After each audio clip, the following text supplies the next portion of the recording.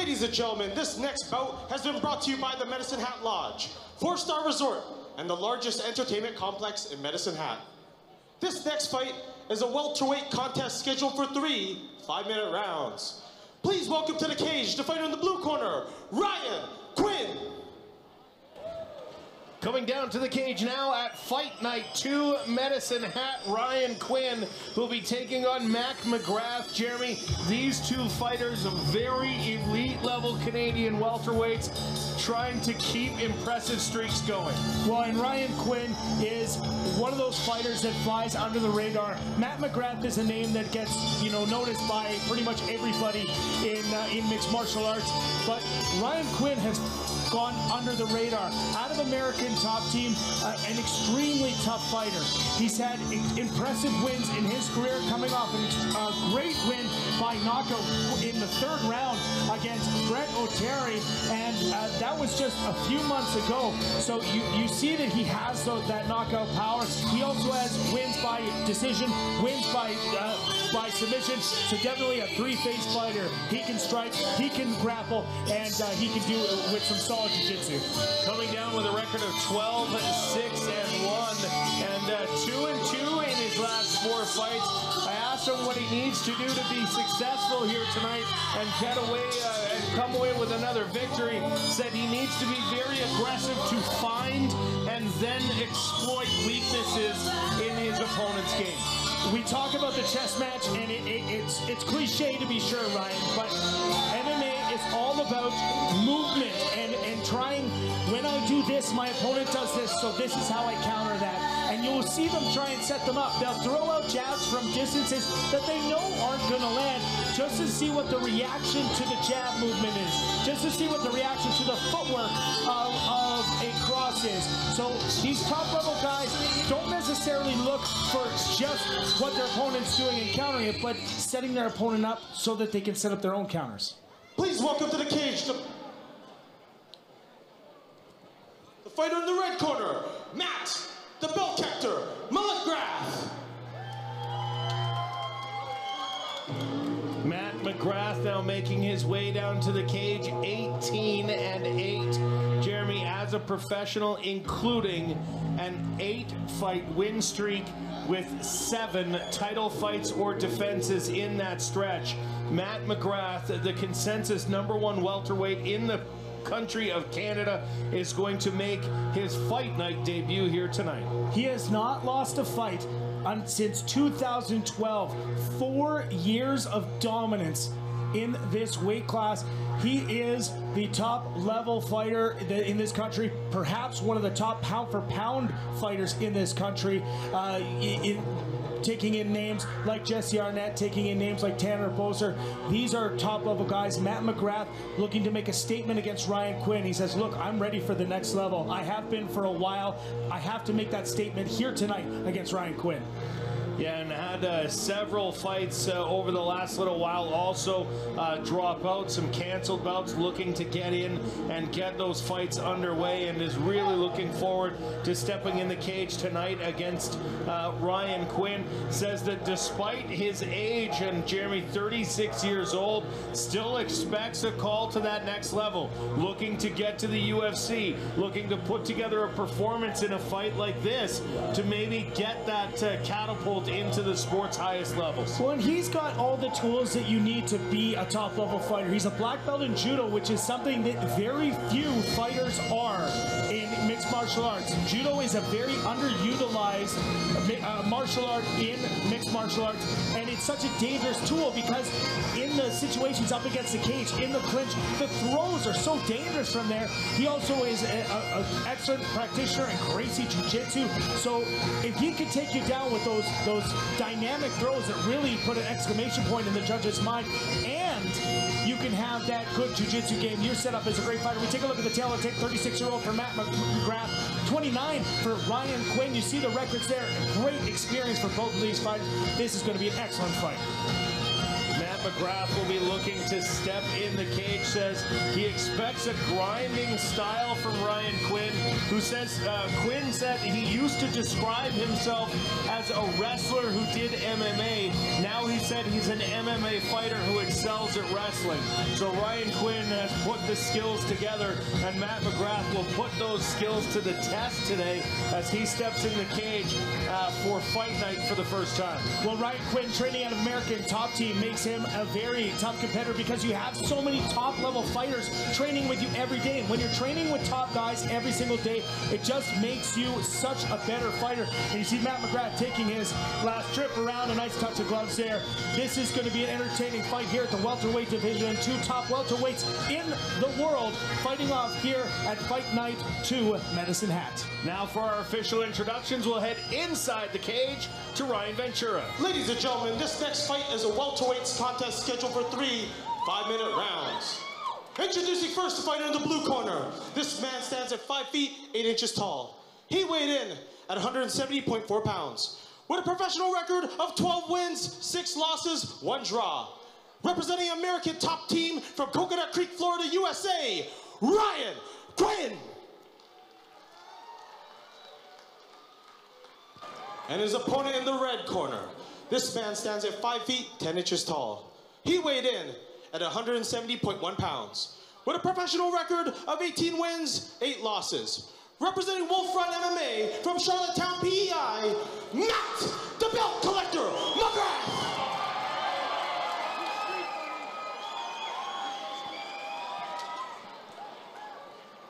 Matt McGrath and Ryan Quinn will meet in the center of the cage. McGrath coming out of the red corner in the black and red trunks, the black shorts with the American Top Team logo. Coming out of the blue corner is Ryan Quinn. Touch glove center of the cage, and we are underway here at Fight Night Medicine Hat 2. See a lot more methodical approach from both of these fighters, I'd imagine, Jeremy. Nice counter there from Ryan Quinn, catching the high kick. Matt McGrath not bringing that kick back down to the ground, but there's a nice stiff jab from McGrath. Ryan Quinn taking the shot. McGrath able to defend.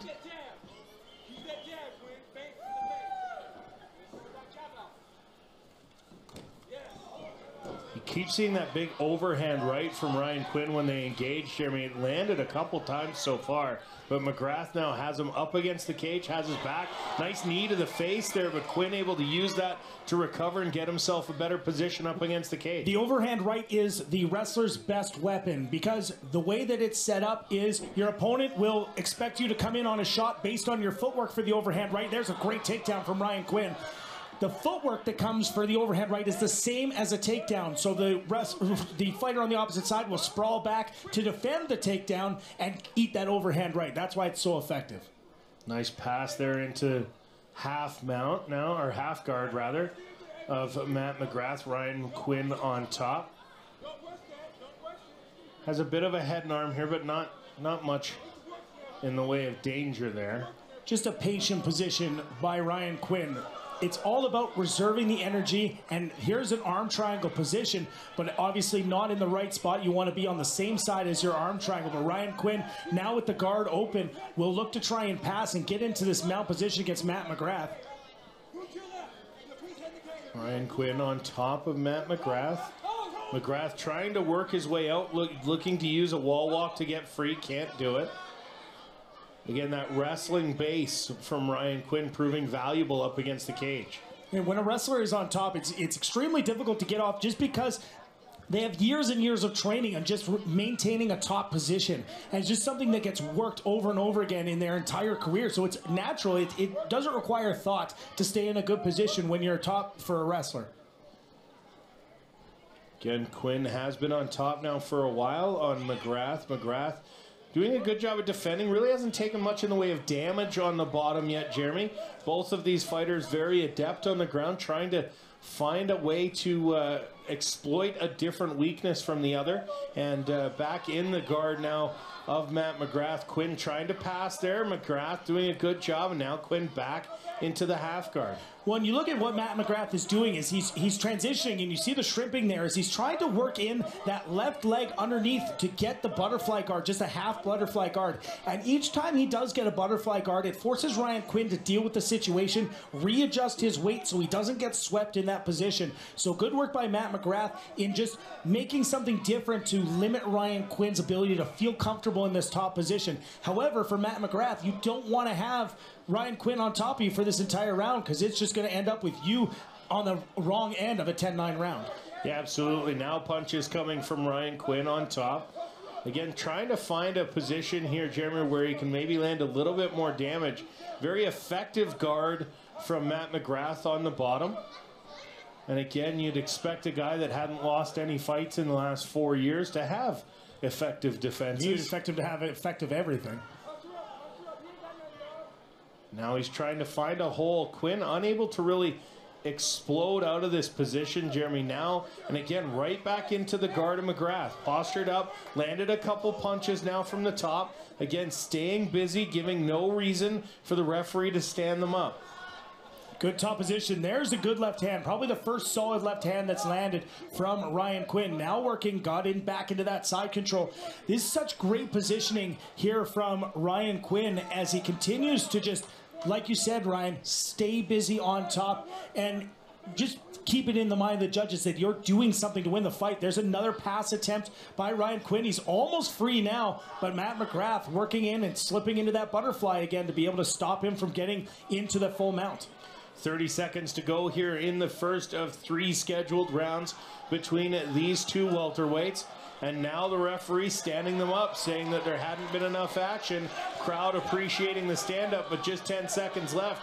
Can't imagine there's going to be anything that cost Ryan Quinn the first round here. Good work by McGrath, just trying to say I'm in this fight, but a nice round here. Good work by McGrath, just trying to say I'm in this fight, but a nice left hand landed by Ryan Quinn.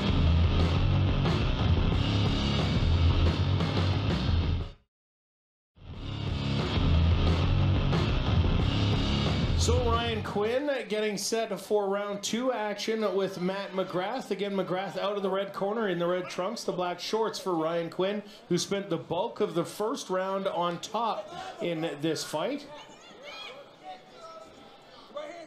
And look for Matt McGrath to change his technique a bit, and immediately goes for the takedown, lands a good knee, but there's a nice counter takedown by Ryan Quinn. That sprawl was excellent from Matt McGrath, catching the knee on the way up. So you see the difference in the technique. Immediately, instead of going for striking and opening up the grappling, use the grappling to set up the striking. So again, McGrath trying to push the pace a little bit in the first minute here of round number 2. Big uppercut there, and followed by a knee as Quinn looked for the shot. McGrath answered, but Quinn, not to be denied, does secure the takedown here up against the cage. This is a big sequence right now here as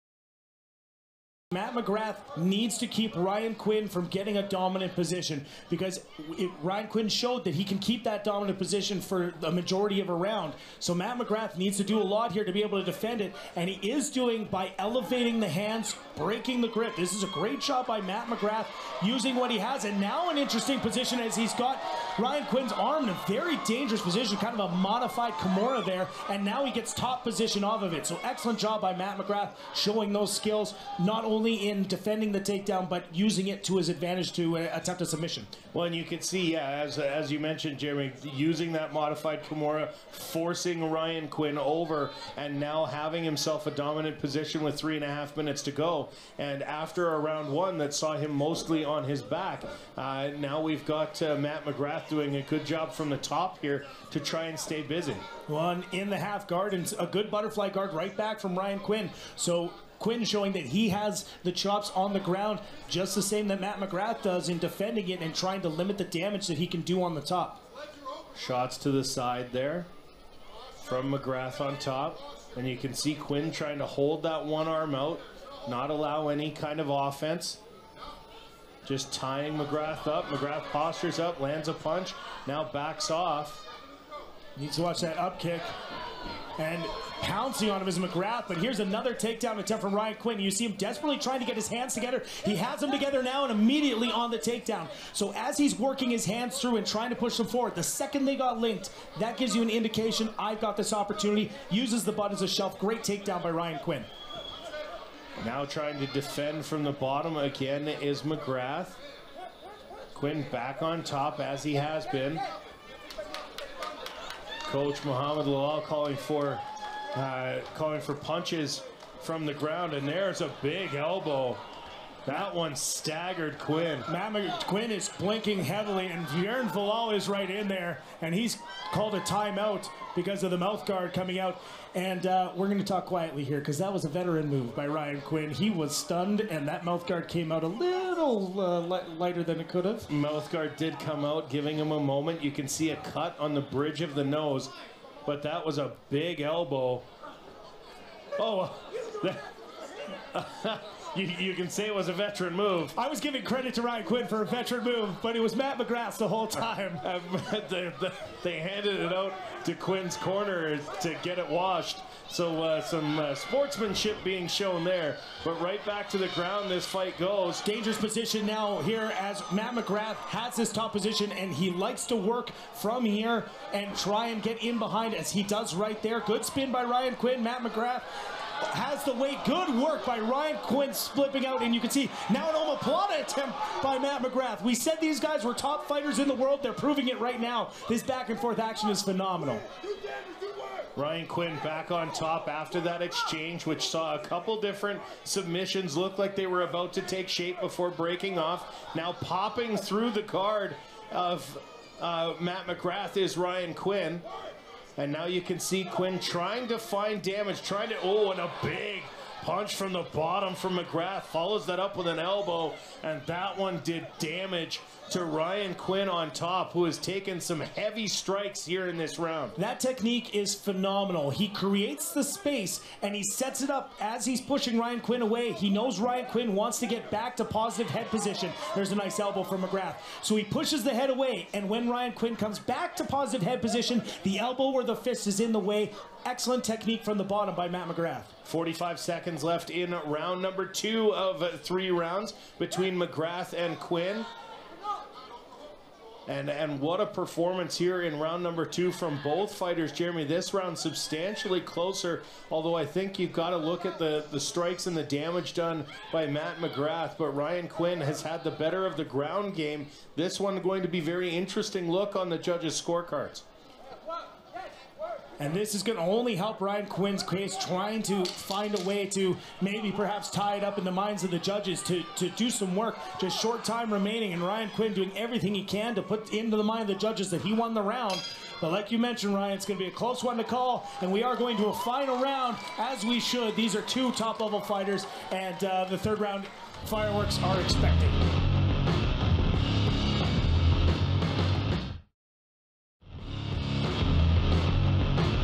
So we get set for a 3rd and potentially deciding round here in Fight Night Medicine Hat, as they touch gloves in the 3rd and final round.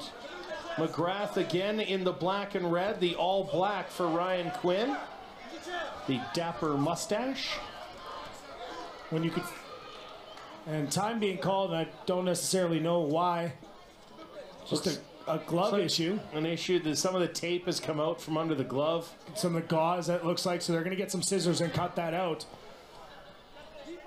I don't think that either fighter really... Sometimes when stuff like this happens, one fighter has a cardio advantage against another. I think both these guys are in such great shape that this is just, you know, I don't think there's advantage either person in getting their win back. And good spot by Jaron Valal, because you wouldn't want something like that to affect the fight. All right, back underway. And you mentioned, Jeremy, both of these fighters with good cardio. Some heavy breaths, though, coming from Ryan Quinn during that break. Any opportunity to get your oxygen in freely without having your opponent risking a shot is a good opportunity, and Ryan Quinn took it there. There's some good strikes back and forth from these guys, and the sweat just flying off every time a strike is landed. Yeah, big swings from both fighters in those last couple exchanges. Coach is out of Quinn's corner, calling for him to keep going forward, to not give up any advantage he may have had earlier in the fight. That one got through. Tough to get takedowns at this stage of the fight just because of the amount of sweat from the two fighters. But again, that's what that locking the hands under the butt does as a takedown. But good berth by McGrath, getting this position. Now getting back out, thinking that he's getting the better of the striking. So trying to take advantage of that here in round 3. Nice jab by Quinn. Quinn throwing it forward, looking at a switch kick. And then a front kick was McGrath, trying to time Quinn's entry. Both fighters now trying to put the finishing touches on the fight that may see a round-by-round split here, Jeremy. First round, Quinn. Second round, McGrath. And again, big overhand right coming down. And there, a left hook also landing. Matt McGrath giving the, come on, bring it motion. There's 3 minutes left. If I'm Matt McGrath, I really want to push the pace in this third round because I can't guarantee that the judges don't see it for Ryan Quinn. Here's a good time takedown by Matt McGrath. Has the back of Ryan Quinn, but Quinn doing an excellent job staying up off his feet, and a good parting left hand from Matt McGrath. Again, continuing to push forward. Both fighters throwing. No quit in either one of these men as we enter the back half of the third round. Nice lead left hand from Matt McGrath and a nice left jab from McGrath. Just trying to keep Ryan Quinn at range. But again, he needs to remain busier of the two fighters, in my opinion. He definitely needs to win round 3. Well, you know that absolutely 100% Ryan Quinn won round 1. I believe so as well. At that point, it becomes a decision on round 2 and who finished it off. So if you're Matt McGrath, you know that you have to win round 3 because you know you lost round 1. At this point, now pushing him up against the cage, trying to be dominant, maybe secure a takedown. It can only help Matt McGrath as he looks towards finishing this fight. There's an attempt at an inside leg trip by Matt McGrath, which is a great technique. The problem when your opponent is up against the cage is there's no room to finish it. So Matt McGrath with some nice technique. There's a good double leg from Ryan Quinn. Nice time. But immediately, Matt McGrath lift those hands up, get them underneath the body. And again, Quinn continuing to try to get a takedown to try and secure top position. But Matt McGrath able to suss out these takedowns. Yeah, it was a nice sprawl there from McGrath. McGrath trying to push forward. Quinn trying to put the emphasis on the round. That a nice right hand that got through from McGrath.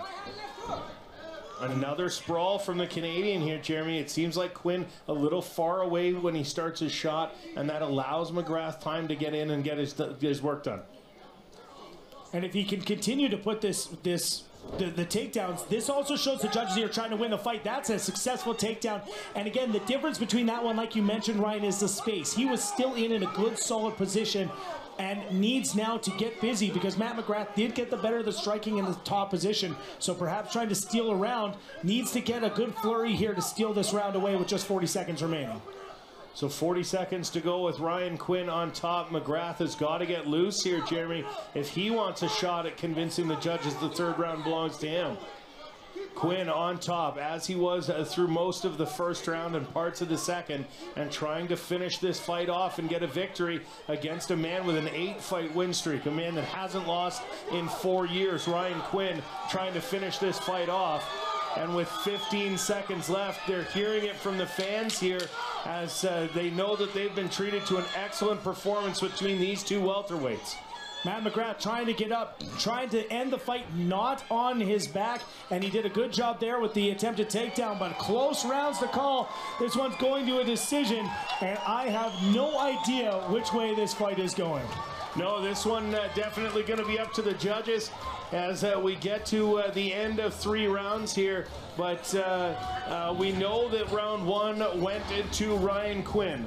We don't know what happened with rounds 2 or 3 at this point, and as we take a look at some of the replay action here. That's a great counter by Ryan Quinn, taking the advantage that Matt McGrath really wasn't putting that kick out other to range find, and Ryan Quinn taking advantage. Some good knees by Matt McGrath. This has been a nice shot. That's what was happening throughout the entire fight, is just a setup and just one punch landing, and it didn't seem that any of those punches were necessarily damaging Ryan Quinn. I find the only real shot that damaged either fighter throughout the round was the big elbow by Matt McGrath in the second round, standing right before a kind of mouthguard gate that went on that we didn't know who it belonged to. But a great fight from top level guys, and you know, again, going to the judge's decision here, this is going to be a tough. Either a fighter is going to be happy to win this one, but I think the fighter that loses is going to, you know, feel a little bit unjustified that they lost. Well, and maybe see some opportunities lost. I think, you know, when you look at this, either one of these fighters, if they weren't able to secure a victory here, may look at it as an opportunity lost, because this fight, razor thin margins in the second and third round.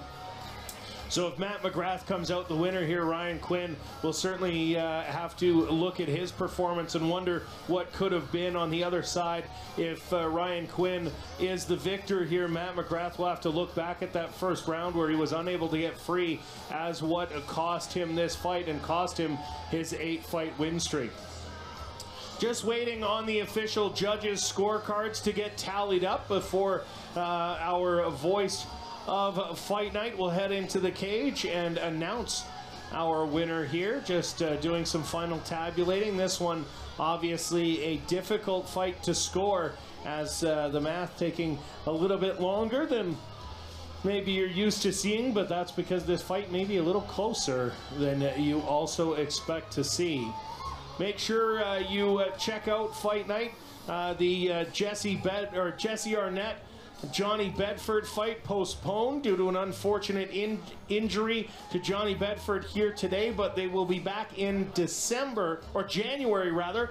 January, our next Fight Night event, and we have got that fight booked for that time. So we will see that fight in January. We will be hearing from both of those gentlemen later in the broadcast tonight. Both Jesse Arnett and Johnny Bedford will be appearing in the Fight Night cage tonight. As we await the official decision here, and again, make sure you check that fight out at our next event in January. It looks like the official decision is just about in. Ryan Ventura headed into the cage with that decision, and we will now throw to Ryan to find out who's won. Ladies and gentlemen, I have your judges' scorecard.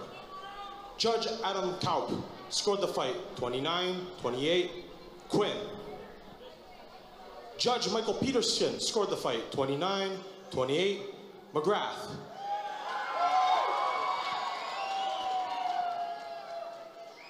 And judge number 3 has scored the fight 29-28 for your winner by split decision, the fighter in the blue corner, Ryan Quinn.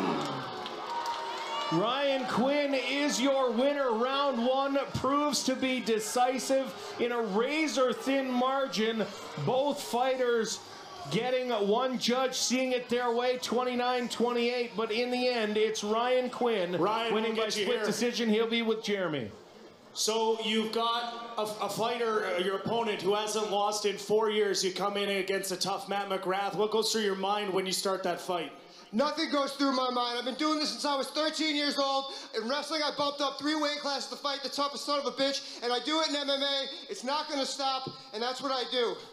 You dominated the first round. Once you took him down to the ground, you were able to stay busy. You won that one.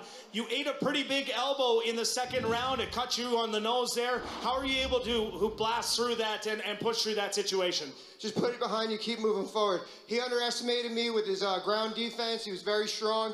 His stance was a lot better than I planned on the feet. He was tough to open up, strong guy, great fight.